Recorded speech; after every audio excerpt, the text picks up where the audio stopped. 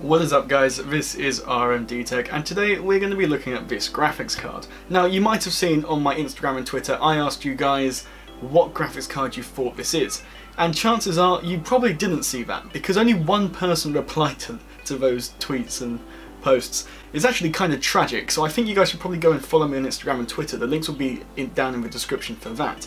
I do post a lot of behind the scenes things, so you might be interested if you do enjoy my videos. Now anyway, back to the graphics card. This here is a Radeon X300. It was released in, I believe, either September or November of 2004. And this is incredibly old. This specific one came out of a Dell machine, so it's an OEM graphics card. It's nothing like it's not like it's from Power Color or XFX or anything like that. This is a Dell specific GPU. And I picked this up on eBay. I think it cost me about £10 overall. And today we're going to be looking at what the first ever PCI Express graphics card was like.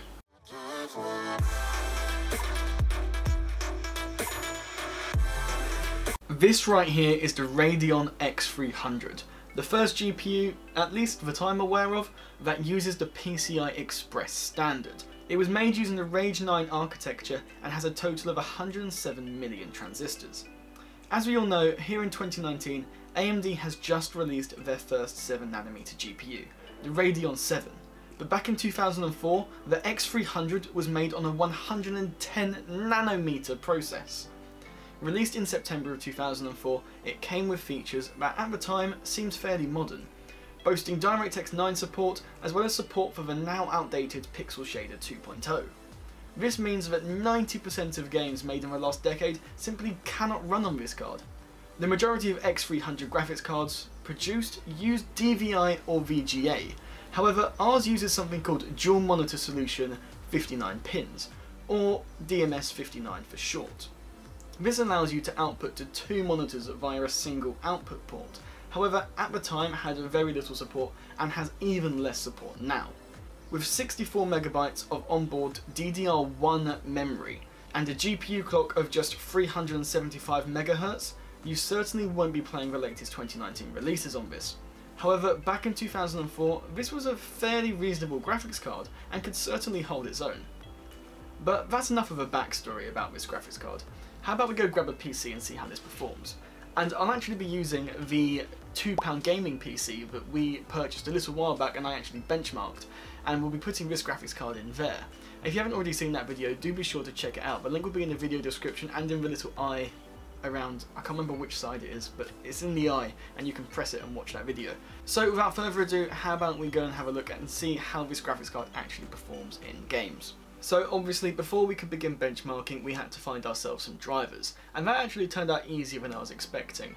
Now obviously I can't be downloading it directly from AMD's website because they're not really supporting it for Windows 10 anymore, and honestly I wasn't expecting them to be supporting it for Windows 7 either. However, I was actually able to find a driver for Windows 7 32-bit on an old forum post, so I managed to download that. I was a little bit worried about it, however it did work and it installed with more or less no problems, so I was actually able to start benchmarking games fairly quickly.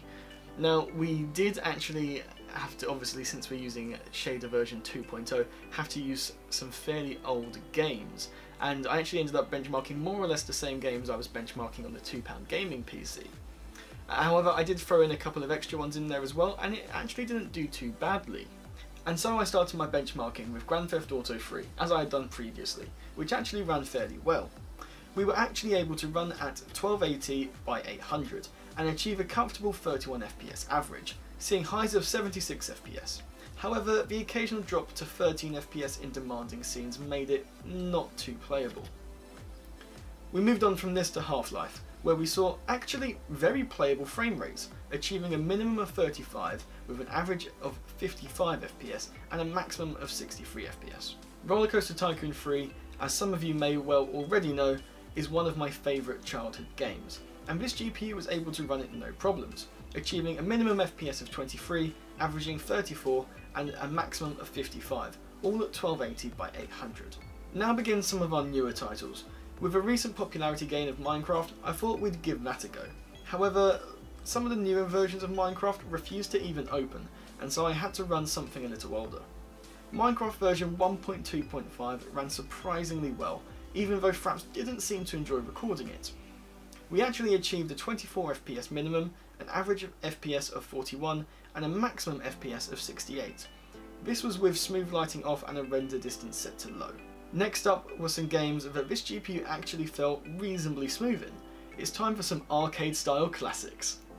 I dug Peggle and Plants vs Zombies out of the depths of my Origin library, and I was pleasantly surprised by how they ran. In Peggle we saw an average FPS of 47, only dropping as low as 37 and achieving a maximum of 51. But for this style of game, this was more than acceptable. Plants vs Zombies also ran fairly well, although did feel a little stuttery, dropping to minimums of 10 FPS and only achieving a maximum FPS of 50, giving us an average FPS of 35. I was hoping to try some newer titles too, however their incompatibility with Shader 2.0 made this impossible. As you can see, trying to play Software Inc. was definitely not a fun time. I also wanted to see what this GPU was like for just watching videos online, and so I went on obviously the best YouTube channel, RMD Tech, and tried to see if I could run my own videos. And the answer was technically yes, although they didn't feel particularly smooth, they were very sort of choppy and slow. However, they did technically run, and so yeah, if you really want to, you can watch my videos on this graphics card, though I really wouldn't recommend it.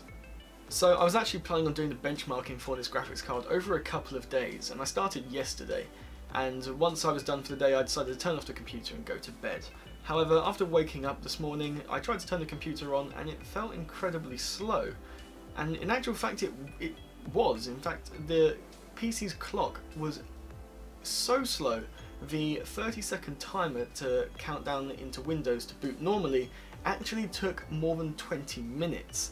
And this was, watching it slowly tick down from 30 seconds down to 29 seconds, took a matter of minutes. And so there was definitely something wrong with the £2 gaming PC, and I don't know whether this was caused by me installing the graphics card or whether it was caused by something completely different. However, I haven't had time to I haven't had time to diagnose it, and so unfortunately I have had to stop the benchmarking where we are at the moment. And in fact, to be able to get the footage I'd already recorded off, I had to take out the hard drive and plug it into my external hard drive dock to be able to get any of the footage off of it. And so I'm a little bit disappointed in that. However, I think we did get a good range of different benchmarks to see how this graphics card can perform. So if you did want to see a follow-up to this video where I do literally anything else with it, if you do have any ideas, please do leave that in the comment section down below. However, outside of that, I think we're probably done with this graphics card. It performs incredibly well.